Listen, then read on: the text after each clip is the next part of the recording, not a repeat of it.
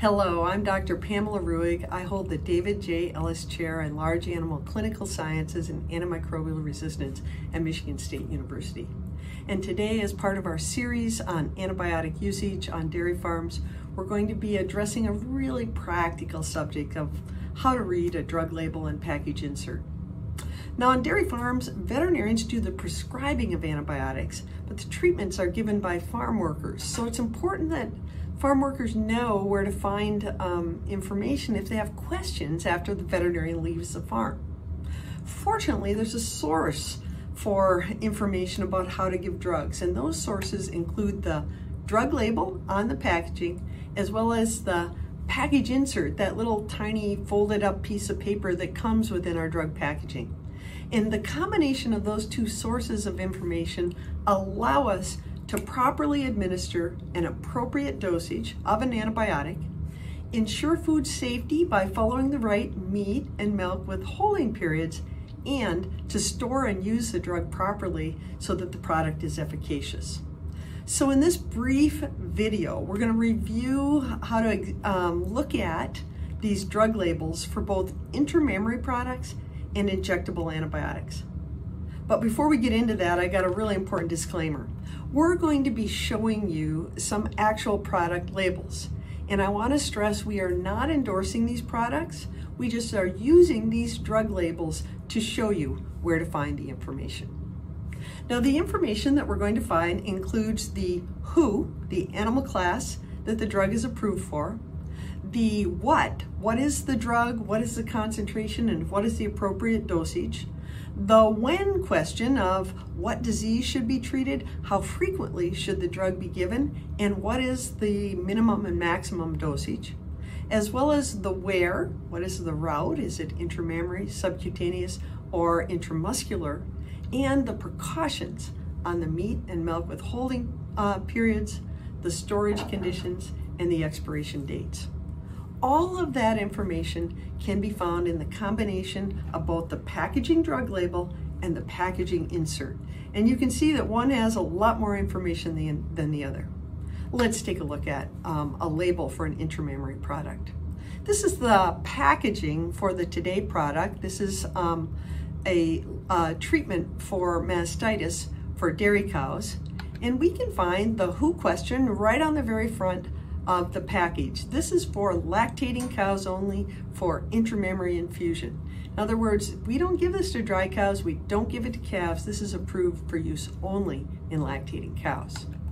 The what question is, this product contains 12 10 ml syringes, and each syringe contains 200 milligrams of cefaclor sodium. So we know what the product is, and we know how much is contained in each intramammary syringe.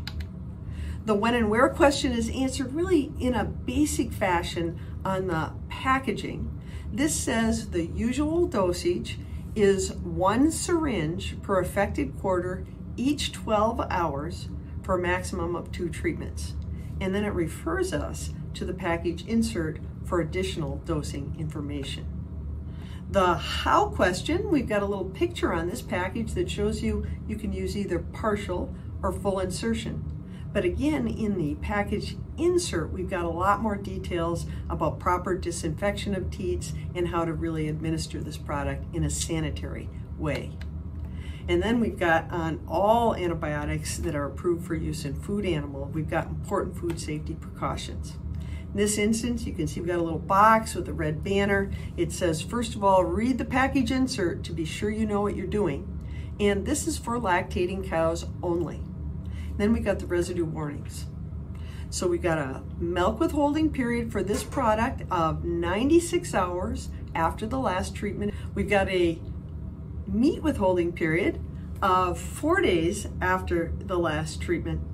And it tells us that administration of more than the prescribed dosage may lead to residues of antibiotics in milk for longer than 96 hours.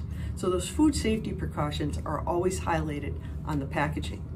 And then finally, we got some important product handling and some information about how long the product's good. In this instance, it tells us we need to store it at below 77 degrees Fahrenheit. Don't freeze it, avoid excessive heat, and take a look at the top of the flap for the expiration dates. That's the drug packaging. For more details, we can look at the packaging insert. We've got the who listed again. We've got the what in a little more detail, including the carrier. We've got the when in much greater detail. It defines what the condition of mastitis really is, and some of the bacteria that the product has been proven to be efficacious for. We've got the where and how in more details. It tells us how to properly prepare the teats and udder for administration and what to do if the product doesn't appear to be working. And then we've got our food safety cautions brought up again, and more about our product handling. So the combination of the two, the packaging insert and the product label, tell us a lot about how to properly use these products. Just briefly, injectable products have all the same information. This is a drug label and a packaging insert for XNL-RTU-EZ, and we've got the who. In this instance, it says you can use this product for intramuscular injection in swine, intramuscular and subcutaneous injection in cattle, and this product may be used in lactating dairy cattle, but it is not to be used in calves that will be processed for veal. It tells us what it is, and it's especially important that in this instance it tells us it's 50 milligram per ml ceftiofur, because that concentration of the drug is really important for the dosing. And we've got our food safety cautions again on this label, which have different food safety cautions for swine as compared to cattle.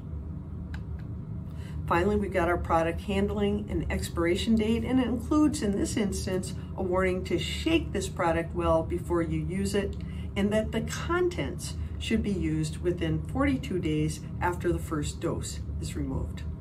That's the drug label. Again, many more details about the when, the where, and the how can be found in the package insert. All right, let's just recap. The drug labels and the package inserts together contain important information about how to use and store products properly. To assure appropriate dosing and product handling, you need to review and read and follow those directions on a regular basis.